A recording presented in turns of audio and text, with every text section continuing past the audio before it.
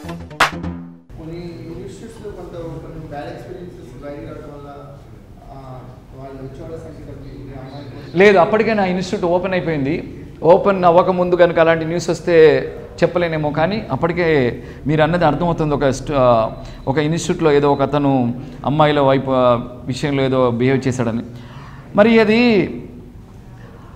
Inhibitions అని ఉంటాయి. ఒక యాక్టర్కి ఒక షెల్ ఉంటుంది. ఇప్పుడు మనలో కూడా ఈవెన్ జర్నలిస్ట్లో కూడా ఎంత చదువుకొని ఎంత వచ్చినా కూడా ఉన్నట్టుండి ఒక హీరోని ప్రశ్న అడగాలంటే అతను జర్నలిజం గోల్డ్ మెడల్ అయ్యి వచ్చినా సరే చిన్న ఇన్హిబిషన్స్ ఉంటాయి. అడగల వద్దా చిరంజీవి గారిని క్వశ్చన్ ఏమని అనుకుంటారేమో, పెద్ద హీరో ఇలాంటి షెల్లో ఉంటారు.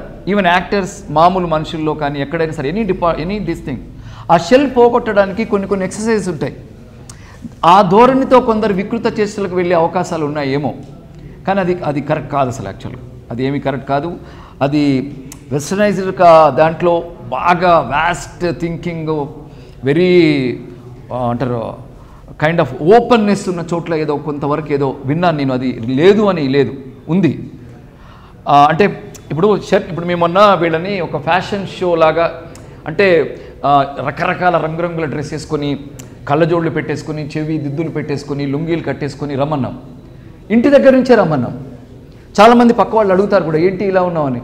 దిస్ ఈజ్ మై ప్రొఫెషన్ అంటే పోతాయి, సిగ్గుపోద్ది, బిడియం పోద్ది. చాలామందికి ఇప్పటికి కూడా కొన్ని సెట్లకు వెళ్తే నాకు యాక్టర్గా ఇప్పుడు ఉన్నట్టుండి అమితాబ్ బచ్చన్ చుట్టూ పెద్ద వాళ్ళు ఉంటే ఒక చిన్న భయం ఉంటుంది, అది ఉంటుంది. ఇవన్నీ పోతాయి. ఈ షెల్ పగలగొట్టడానికి కొందరు ఒక రకమైన చర్యలు ఉపయోగిస్తూ ఉంటారు, బట్ అంతవరకు అవసరం లేదు. మినిమం వాటితో కూడా ఆ షెల్ పగలగొట్టేసి యాక్టర్ని బయటికి తీసుకురావచ్చు.